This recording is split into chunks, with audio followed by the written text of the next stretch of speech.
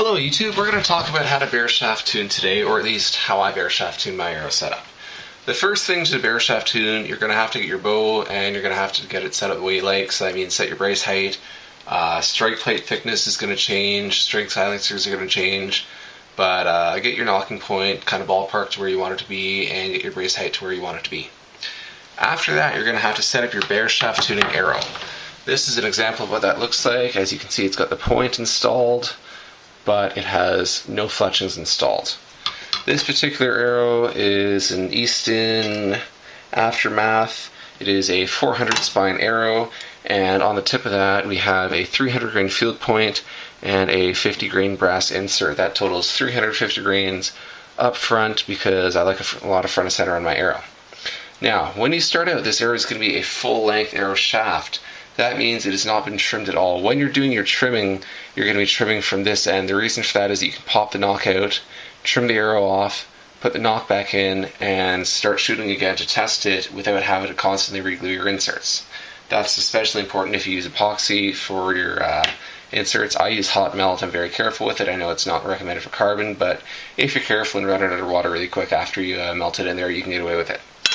Anyway, so what is Bareshaft tuning, for those of you who don't know and are still confused? Bareshaft tuning is when you use an arrow without fletchings to diagnose what your setup issues are on a particular bow and arrow combination. This is a really great way of getting things very well dialed in, because the farther away you shoot the Bareshaft, the more accurate it's going to be. It's going to be a lot more accurate at diagnosing small issues than, say, paper tuning, broadhead tuning, or walkback tuning. So, with that said, a couple things to watch out for with Bareshaft tuning are: do not shoot far away at first. If you shoot far away at first, then there's a good chance that you're going to break some arrows, because they're going to be flying nowhere near straight when they hit the target and tend to snap off partway down the shaft. Alright, getting on, we're going to talk about what some of the results you see when you're Bareshaft tuning are. This is our target. Some people go by impact, some people go by straightness of the arrow. I go by both. So if you shoot sights and you aim for the center of your target there, you should hit the center of your target if your sights are set up correctly. If you're a right-handed shooter, as most people are, and your arrows are spinning out too stiff, your arrows are going to impact somewhere over on this side of the target to the left of where you want to hit. If your arrows are too weak, they should impact over here on the right of where you want to hit. Now, with the Bareshaft, it is not going to fly like a normal fletched shaft would. A normal fletched shaft will stay more in the center, because that fletching accounts for the differences in arrow spine. With a Bareshaft, it's going to be way all over the place, and it's going to impact at funky angles. So if you imagine that you're a shooter down here and you shoot at 10 yards, the arrow is probably still going to be going mostly straight. Let me zoom out for you.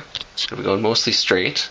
As you get to 20 yards, assuming it's too weak, it's going to start getting off course, and at 30 yards, it's going to be even further off course.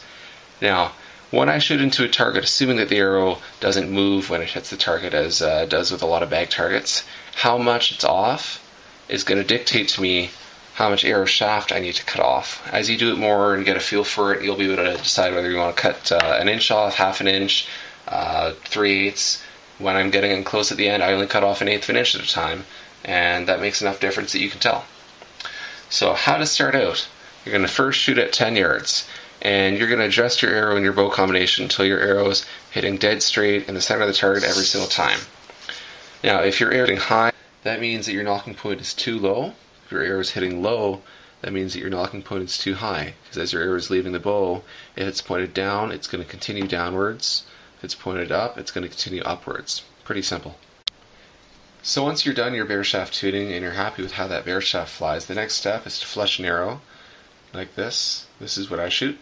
It is a 3x3 inch shield cut feather. Works great out of my setups because they're a lot of front and center, so I don't need a whole lot of fletch for stabilizing my broadheads. Anyway, you're going to shoot a fletched arrow, and you're going to make sure that it groups right along with your Bareshafts and flies well. If it doesn't fly well, what's probably happening is that one of the fletches is contacting your riser and kicking the arrow out as it clears the bow. So what you're going to have to do there is you're going to have to start turning it and try and figure out which fletch is hitting where on the bow. A good way of doing that is to take some powder, You could use something like cornstarch baby powder and powder up those feathers, and that'll give you a good indication of what's going to hit and what's not, because you'll be able to see the difference in the powder.